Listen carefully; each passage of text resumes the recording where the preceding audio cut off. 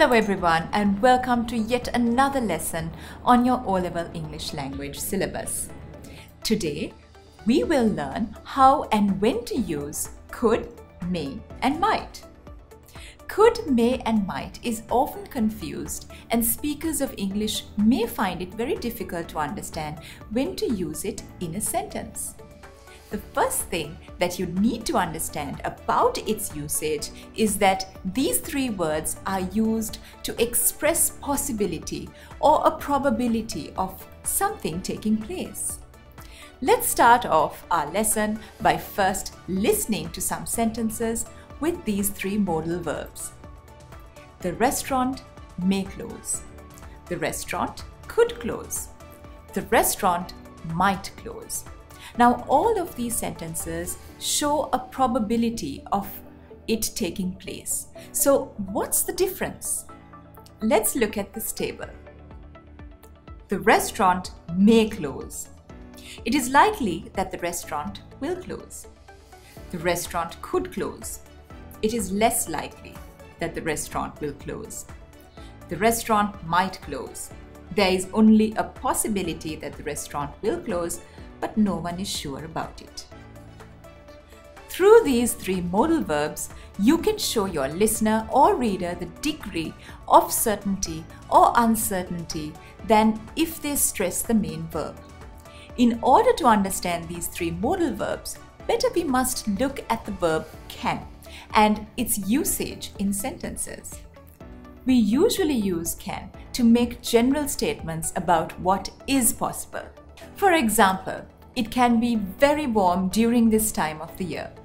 You can easily lose your way in the jungle. Both these sentences are general statements that have a very strong possibility of taking place. However, we do not use can to talk about specific events.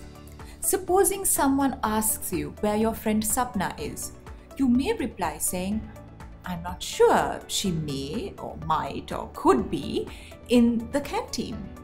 We do not use can even though there is a very strong chance that Sapna is in the canteen.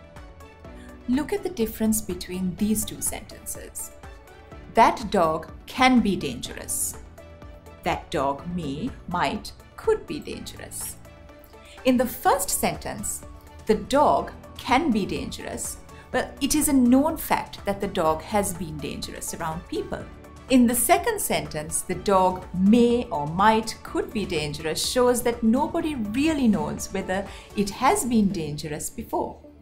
Let's now look at Unit 9, revision point on page 112. We are introduced to the modal verbs will, would, may, might and could. Let's read it together and discuss what has been stated. We can use will, would, may, etc. to say something is possible, impossible, and probable. The first modal verb that has been presented is will. What time will he be there? He will be here soon. This shows that the person concerned will most definitely be here soon. It is possible. The next modal verb is would. He would be here now if he wasn't ill. The third modal verb given is may. He may be here now. I'm not sure. As mentioned before, when you use may, it is most likely that he may be here now, but still it remains a possibility. There are other uses for may. You can use may to give permission. Look at this example. You may go to the library if you like. You can also use may to ask for permission. May I borrow a pen, please? We can also use may to express wishes. May the new year bring you happiness. We can also use may to speculate about past actions. She is late. She may have missed the train. Next, we have might. He might be here now. I'm not sure. There is a possibility that he has arrived, but no one is sure about it.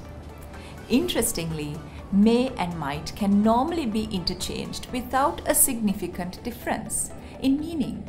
However, might often expresses a smaller chance of something happening, when expressing possibility. For example, look at the difference between it may rain and it might rain.